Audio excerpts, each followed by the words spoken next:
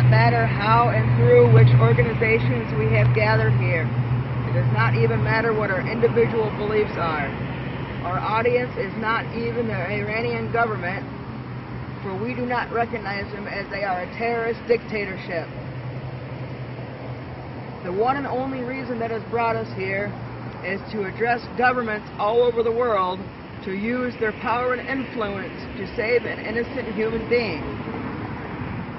One who has been illegally jailed and tortured to death by the Iranian regime for simply posting his opinion on Facebook.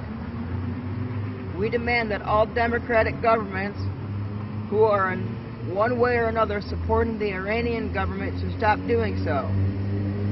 This regime has literally taken the people of a country hostage and tortures or issues capital punishment for expressing their opinions. The question is why? Has anybody been executed in your country for a Facebook post? Has anybody been tortured for such a crime? And why are you silent? Why is there no international consensus to condemn the trampling of basic human rights and force the Islamic Republic to stop this imprisonment and torture and to give people their basic right of freedom of speech? Do you know Soheil Arabi? Do you know his crime? Do you know why he has been sentenced to death? A sentence that was increased to 12 years in jail on appeal, and why he is now in jail enduring torture. Soheil is dying for a Facebook post. Please return Soheil to his young daughter by putting pressure on the Iranian regime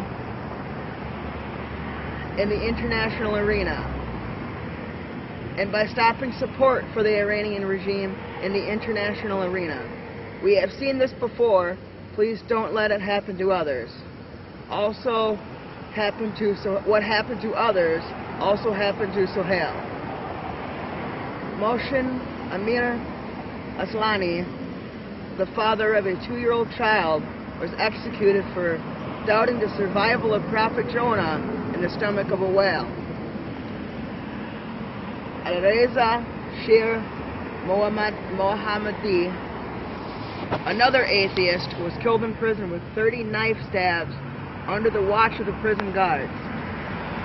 Peter Beheshti, a web blogger, was killed under the torture of the Iranian Revolutionary Guards. If you claim that you respect human rights, the people of the Middle East, Iranians included, are also humans and should have the same basic rights. We demand Soheil's freedom from you.